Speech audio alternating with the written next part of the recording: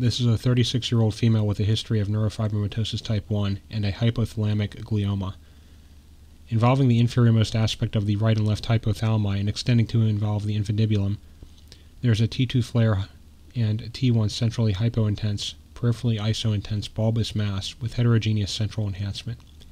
There is a small exophytic cystic component of the lesion which extends towards the anterior interhemispheric fissure and left sylvian fissure.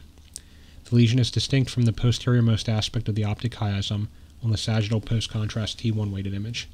The last image demonstrates a subcutaneous neurofibroma in the left suboccipital region. Hypothalamic gliomas may or may not extend to involve the optic chiasm and tend to occur in the setting of NF1.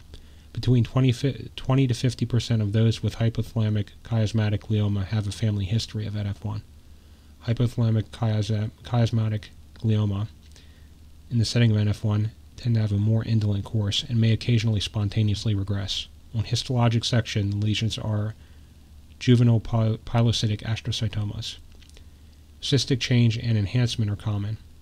Clinical symptoms include visual field deficits, change in alertness, including hyperactivity, obesity, sexual precocity, and diabetes insipidus.